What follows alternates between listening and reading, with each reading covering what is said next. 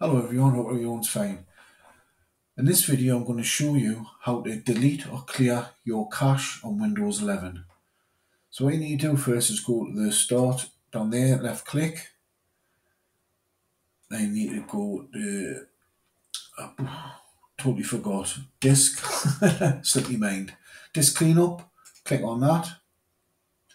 Click on the disk cleanup now, then you click which ones you want to, empty it, empty temporary files, so forth.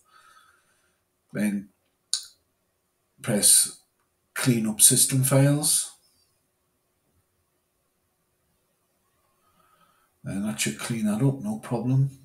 There you go, then press OK. Then delete files.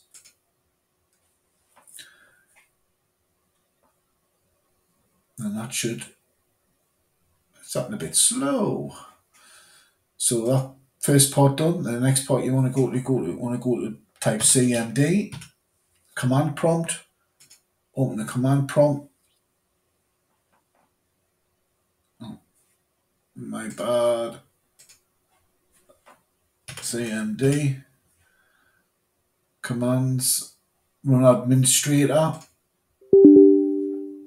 press yes. So what you want to put in here is IP, config, space, / flush, DNS. Then press enter.